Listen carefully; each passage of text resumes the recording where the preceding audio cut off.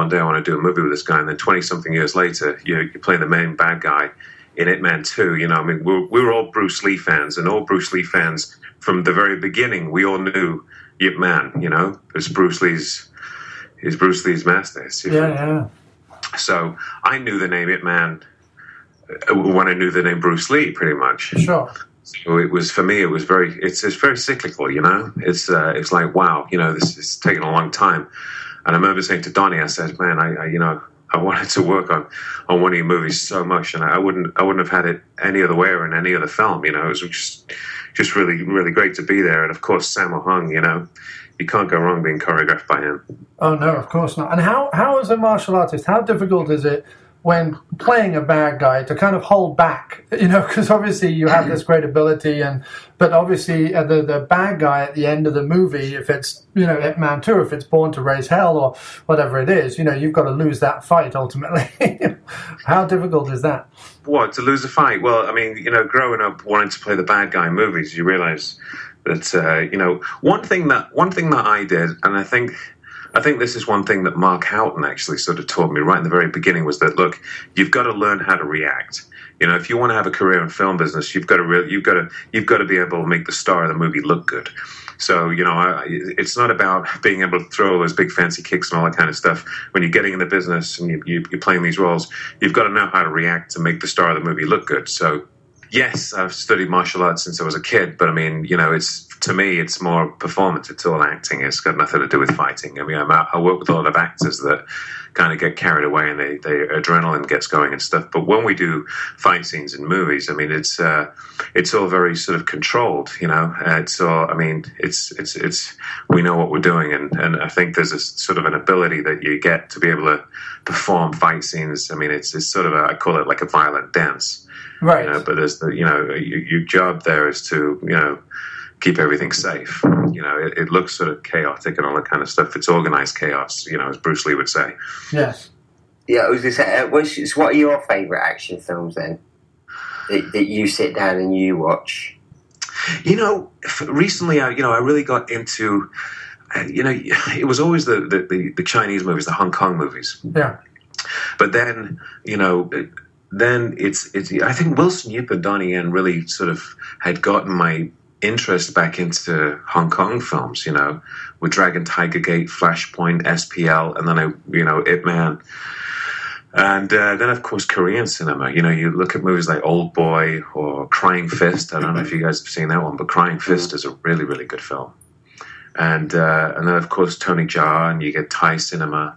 And then, you know, Gareth Evans and The Raid, you know, and you look at what they're doing in Indonesia now. You know, it's unfortunately Hong Kong cinema has really taken a back seat right now. You know, it's you know, you've got all these other guys, you know, in Korea, Thailand, Indonesia, that are making all these movies that are sort of eclipsing what they've been doing in Hong Kong for a while. I mean, there's no up and coming sort of Hong Kong stars really to continue to carry that torch that Jackie and Sammo and Donnie and these guys had, you know. Yeah.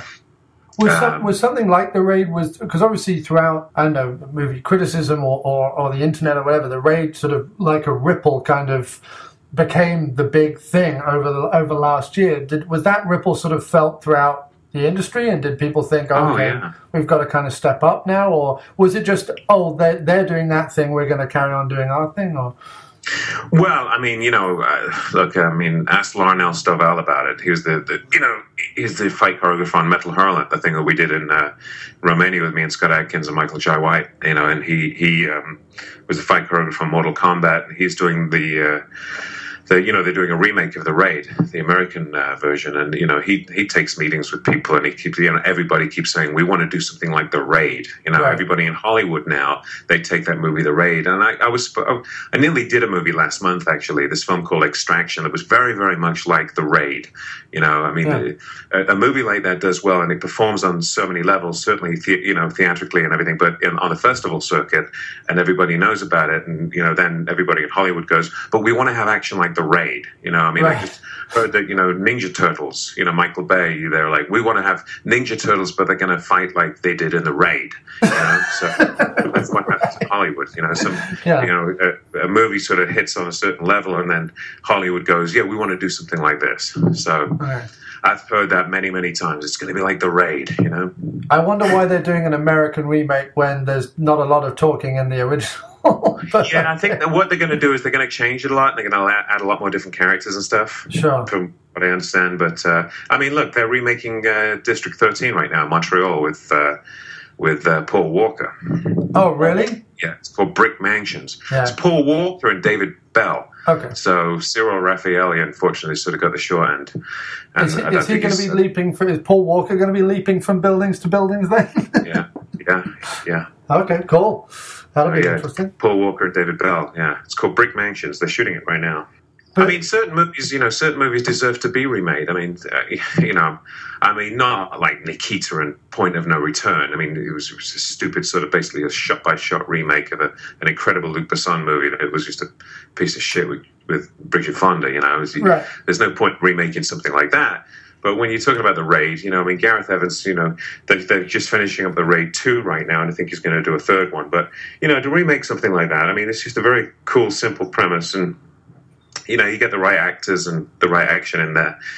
You know, why not remake something like that? But, whatever. I mean, are they going to remake Enter the Dragon? I keep hearing about that over the years. Oh, yeah. I think everything at the end, everything in the next 10 years will be stuff we've seen before. Well, we're going to have to run out of ideas, right? I mean, it's the internet and technology that sort of drives pictures and stories too. And, you know, certainly the advancement in CG, you know, has given opportunities for different movies like After Earth, you know. Sure, definitely. And when we were talking earlier, you know, we mentioned Steven Seagal and you know, you were saying, oh, great, about that. What was it like to work with him? What was it like to work with Seagal? Because, I mean, you know, you've heard a million stories about the man. So what was your personal experience with it? Well, honestly, I had a really great time working with him. I mean, it could have been better, you know, but I just finished. I was actually shooting Ip Man 2 when Lara Chartrand, the director, called me and said, I'm directing my first movie with Steven Seagal, and I want you to play the bad guy in it. So I was in Shanghai just finishing up Ip Man 2, and I flew from Shanghai directly to Romania and started shooting on the picture. And so Steven knew that I just finished working with Donnie Yen and Sammo Hung, and he's known those guys and had a huge amount of respect for those guys for a long time. And he knows all about it, man, and he loved the first movie. So he was really respectful to me right away. I mean, he really kind of embraced me, and it was really, really awesome with me. So for me, it was a wonderful experience. He wasn't really having a great time shooting the movie. This is Born to Raise Hell. But, you know, he invited me to come into his trailer, and we had some good talks and stuff like that. And to me, it was just great to work with a man. I mean, he was brutally honest with me, you know, about where he is in his life and his career and all this kind of stuff. And for me, it was the only thing that was unfortunate was we didn't really have any time to do that end fight scene, you know. The scheduling is a problem with these movies sometimes, you know, and that's why on that thing I was talking about, Metal Hurlant, with me and Scott Adkins for our fight, you know, I kept saying, listen, we've got to try and work it out so that we do our fight scene first up, you know, so that we get the fight scene out of the way, and then they can do the other scenes, you know. With me and Steven on Born to Raise Hell, it scheduled us to shoot the fight scene at the end of the day, which was pretty much Steven's last day working on the movie. So we didn't have any time. You know, they were shooting other sort of second-tier characters and stuff. And when it came to doing the fight with me and Steven, there was just no time. And that's an issue, you know, when you're doing these movies and you're doing an action movie, but, you know, scheduling, they don't give us any time to do the action. So Steven was a bit pissed with that, and so was I. I was like, well, you know, it's a shame. But, you know, I got a chance to work with him again.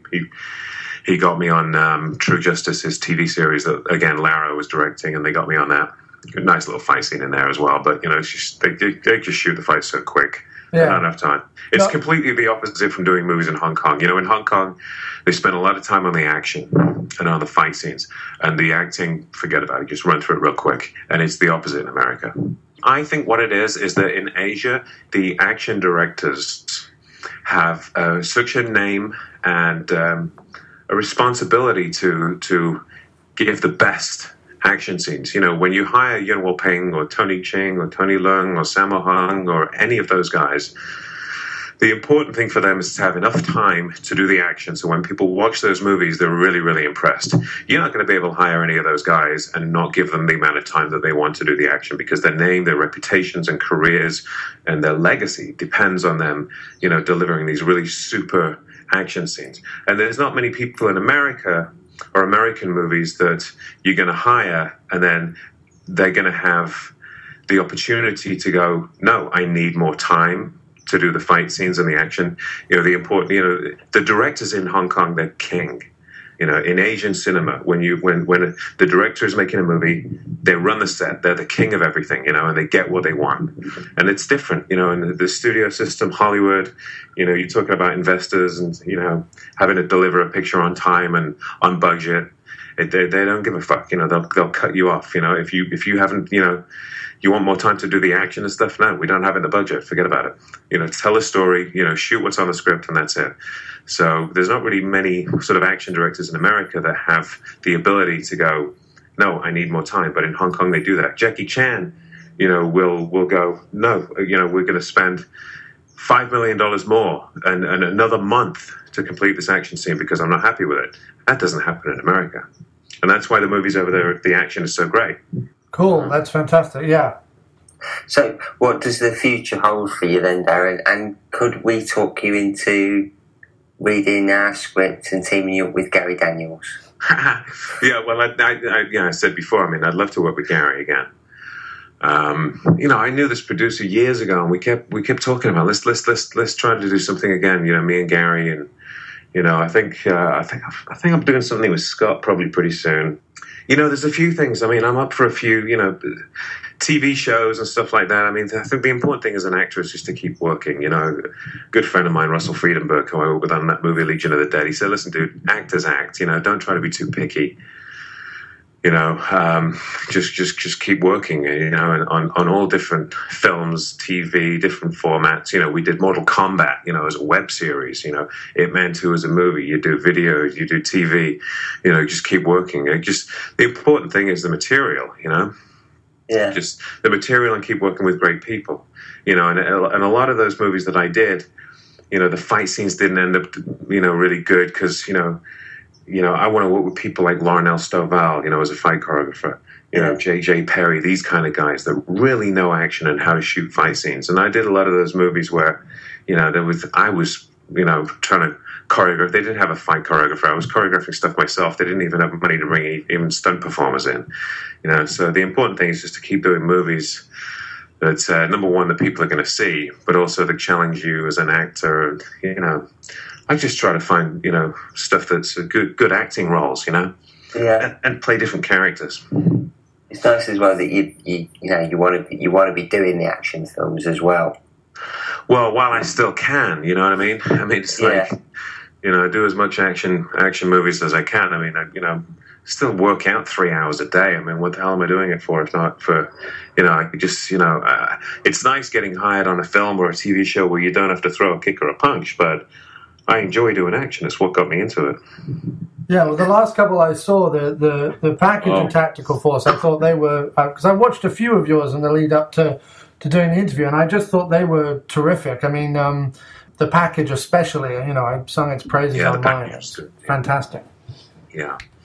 Well, you're talking about two completely different directors there. I mean, you know, Tactical Force was just, you know, you got Steve Austin and Michael Jai White, and they logistically it was a bit of a nightmare shooting the movie. You know, there were a lot of issues, and the script. I mean, it was okay, you know, but they kind of changed a lot of things, and the director wasn't really open to sort of any kind of collaboration, and you know, he wanted to, you know what I mean, that Michael Eklund's character, you know, when he gets shot in the head, and then all of a sudden you see him later on and he returns and he's alive, you know, after being clearly shot in the head with his brains blown back out of his head, because they didn't know how to finish the movie, and the running time was too short, so the director got this great idea, well, hey, you know what, we'll just we'll bring him back.